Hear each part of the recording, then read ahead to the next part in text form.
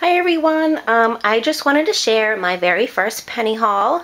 I went yesterday, which was Friday the 13th, go figure. I ended up with 12 penny items. It would have been cool to get 13 on the 13th, but what are you going to do? I had a kind of a bad experience at my local Michael's trying to get those two items. I actually did not know that they were a penny. I actually was walking by and just really liked them and wanted to look at them, and an employee was there and literally blocked the aisle with her body, her arms stretched out, and was like just guarding everything. So obviously that gave me a pretty good red flag that they were a penny.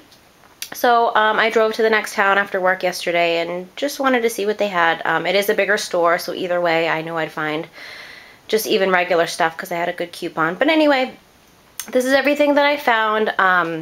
These two were from the garden collection, and I think everything else is from the home collection.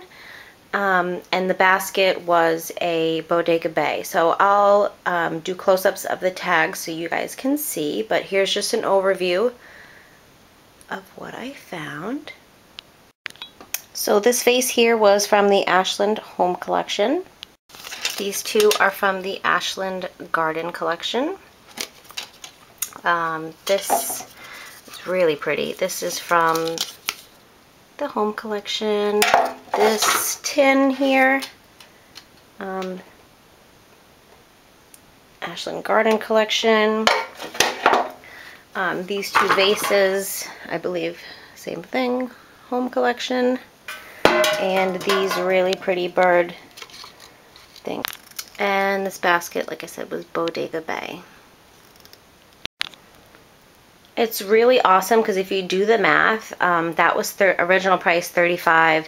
These are originally $35, so that's 8, 90, 105 right there. These were 15 a piece, so that's 130. These are 25 a piece, so this is about $200 at least worth of stuff. Obviously, without sale prices or coupons that you would have paid.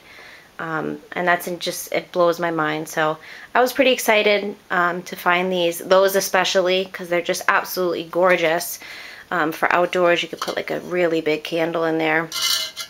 And then these, like I said, I would have gotten them without them being a penny. They're just really, really pretty. You can hang them inside because they're like faux succulents and stuff. So those are really pretty. So that's my penny hunt. I was so excited. I left with the biggest grin on my face. So thanks for watching.